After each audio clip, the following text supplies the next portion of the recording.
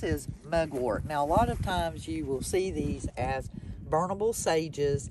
They'll be with white sage, and they'll be in bundles, and you can use them for smudges, clear things out. But most of the time, mugwort is excellent for asthma, allergies, and clearing congestion, drying it out, and actually helping the mucus to break up and move out of the bronchial tubes. So it governs over the lungs and all your bronchial system. So you want your upper respiratory, so your nervous system. And so mugwort is, when you look at it, Caspian's helping us identify mugwort.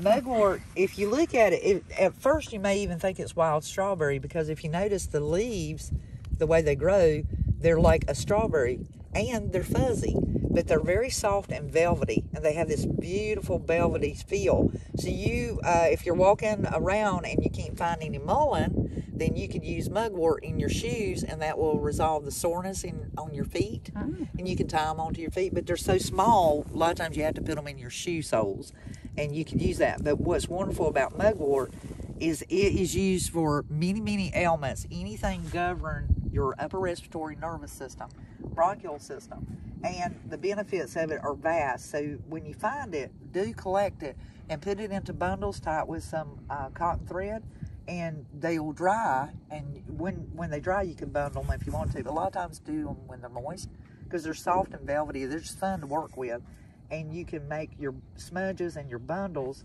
for your, whether it be clearing the air, giving offerings, or for your altars and things of that nature, if any of you do that, as well as clearing up your sinuses and bronchial system and keep you healthy.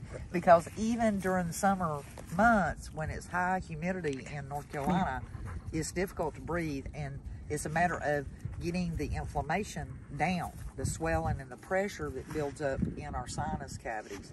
So you can take the mugwort, and it will last. If you make a bundle out of the longer leaves, leave the little ones to grow out longer. And so all the short ones, leave them alone. But the longer ones, the more mature adult leaves, go ahead and bundle them up. And you can burn it a little at a time, because you won't need a lot. I mean, just a few minutes of huffing and breathing that in and letting it circulate in the air, and it will just bring that swelling right down, all that inflammation. Your nose will start running, and all that mucus will loosen up and move out. So it's excellent spring and summer.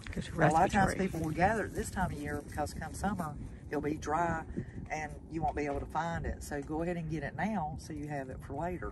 And mugwort is just, it's real easy to identify. If you go and you look, you'll notice that his arm comes out, and then his leaves start coming out. So he'll have one at the end, and then just, they'll be side by side. See how they go up the stem, and they're side by side.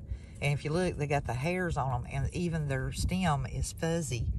And they're just real soft and downy, just like cotton.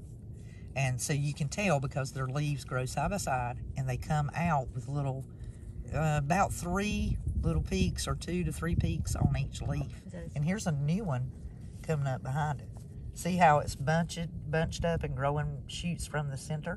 But it lays flat to the ground. I mean, it's so flat, and the stem is flat as a flitter. It's very flat, like a rope.